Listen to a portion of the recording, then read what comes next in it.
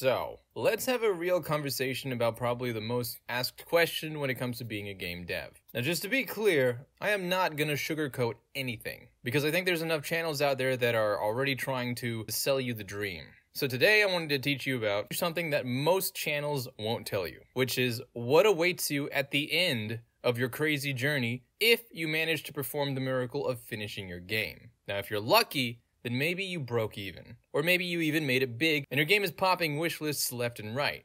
But if you're average, like I am, then you're probably going to end up like the vast majority of indie game devs out there, which is 5 years later, in debt, with maybe 20 copies sold, and bills piling up all around you faster than you can chug a beer. This is exactly what happened to me, and many other devs that I know. And I truly hope that none of you are in this situation right now. But if it is, I'll tell you how I got out of it, and maybe you'll have a chance to fix your life a lot earlier than I could. First thing you have to understand is that there is no correlation between how difficult or how much time you spend on something and the customer's perceived value of it. If I spend 10 years making garbage and then tell someone, hey, you need to buy this from me for $5 because I think it's worth that much and I've worked on it for 10 years, the person's gonna look me in the eye and tell me to go fuck off, as they probably should. Because nobody is obligated to buy something just because it was difficult to create.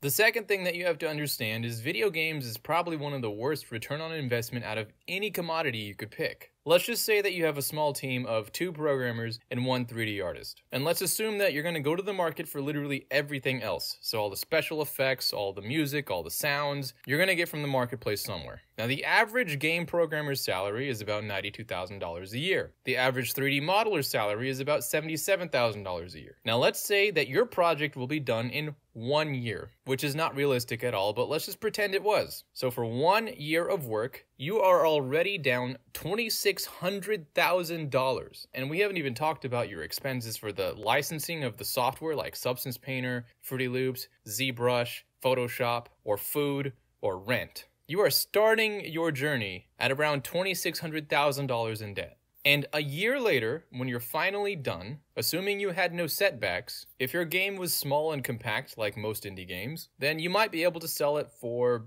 $5, maybe 10 per copy at most, which is already a tiny fraction of what it costs to build. And even then, people will still complain and compare it to their favorite free-to-play game and ask you, why is your game so expensive? But my point is, you can see the ridiculous disconnect between what you are allowed to charge people and how much it costs to make the product. Again, if you're making games for fun, then this doesn't really apply to you. But if you're trying to make money, then you need to at least be aware of what's going on here. Because when I figured this out, it was too late. I had already lost all the best years of my life in my early 20s, college was over, I didn't have much professional experience. All I had to show for it was a game that really wasn't selling any copies. And I had to start figuring something out really fast because it was pretty clear to me that there was no miracle going to happen. No big streamer was going to play my game. There was not going to be any random spike in sales. And I just had to accept that I spent the last 5 years of my life in order to not even be able to pay for a month of rent. So, after a monumental failure, as any normal depressed 3D artist would,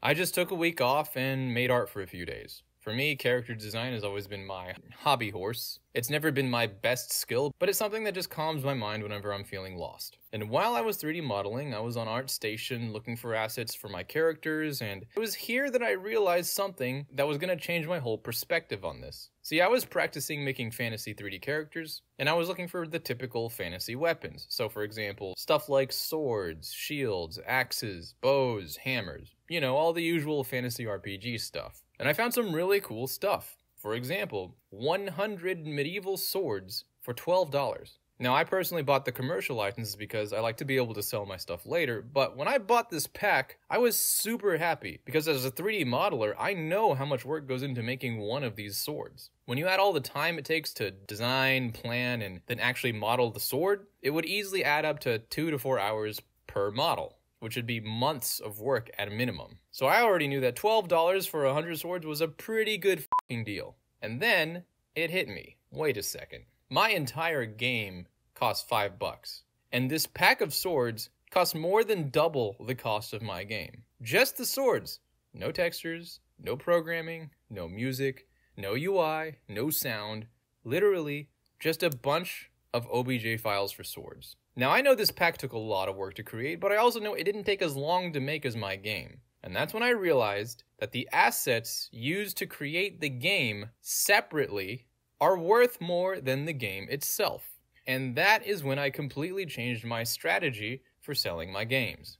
Instead of making a bunch of stuff and trying to sell it at the end of the game's production, it's actually much easier to sell the pieces of your game as you are making it. Like in one of my later games, Macrophage, which is pretty small, and when it was over, I decided to test and just separate the assets into small packs and see if I could make a little bit of extra money on the side. So I turned all the guns that I made into a anime sci-fi weapons pack. Then I turned all the bad guy weapons into an alien weapons pack. And then I put all the bad guys together and I turned them into a alien enemy army pack. And I just set a price according to what I saw other people charge online. Pretty simple strategy, but my idea was, hey, these served me really well in my game, but maybe someone else also needs anime-style weapons or alien enemies in their project. Who knows? I'll just put the pack out there and see what happens. And of course, to nobody's surprise, the packs for these separate assets are way easier to sell and made me more money than the game ever would. So my recommendation to you, if you actually want to make something and not starve to death while you're building your game, is sell the pieces of your game while you are making them. I'm not saying it's going to make you rich, but it's just a way for you to potentially make some change to keep you alive while your project is not complete yet. And you don't have to be an artist to do this either. You could be a programmer too. Like if you created some code that does something useful, like just shows the enemy's health bar, people like me would instantly pay $10 to just buy it and just quickly add it to our game. I think one of the best real-life examples of this was when I purchased an aiming system for the code that intercepts and hits moving targets. Like, I'm not a math guy, so there was no way I was ever going to figure out the formula and the code to have a bullet hit a moving target. But this guy on the Unity Asset Store just sold it for $15. And because he had that code on the marketplace, I worked an extra 2 hours at Chick-fil-A, and that was enough for me to buy the asset. And that code became the heart of every weapon system that was in my game. If he didn't have that code on the market, then I would have never been able to have the gameplay where an AI could hit a moving target. If you're an environment guy and you just finished making a beach level, then make a beach pack, with sand textures and palm tree objects and rocks and maybe some water materials. If you're a sound guy and you just finished making some gun sounds for an alien army,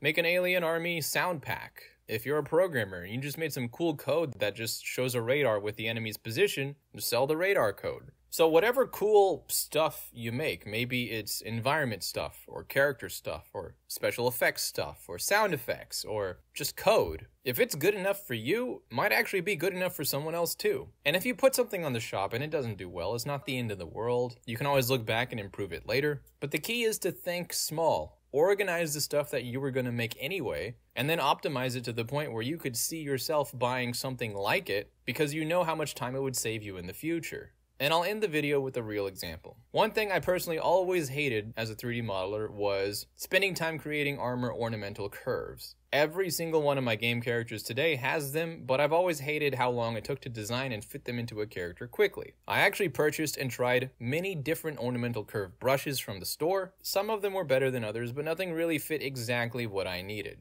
And I always found myself going back to the 3 major classic designs, even within packs that had hundreds of different options. So I took a few days to create the exact kind of ornamental curves that I thought would be perfect for classic medieval fantasy design. And I turned them into a pack. And to this day, my ornamental curve brush pack is more constantly popular on the shop than any of my games will probably ever be. And just to prove it so you guys know I'm not talking out of my ass here is literally how much I made this month. And you can see, I've got a bunch of different assets here on the shop, but for this month, the things that I ended up selling most were belt curves, anime hair curves, and ornamental brush curves. This is not what I thought I was going to be selling at this point in my career, but sometimes I guess that's just how the world works. When you put all this stuff together in a game, it's worth $5.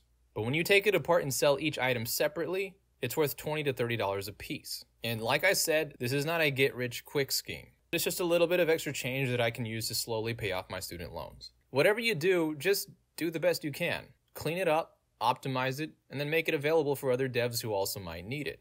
Good luck out there. And just remember, you're not alone here. If you ever want to chill with some others who are on the same journey, just consider dropping by the Discord. We'd love to have you aboard, but regardless, hope that helps. And as always, hope you have a fantastic day, and I'll see you around.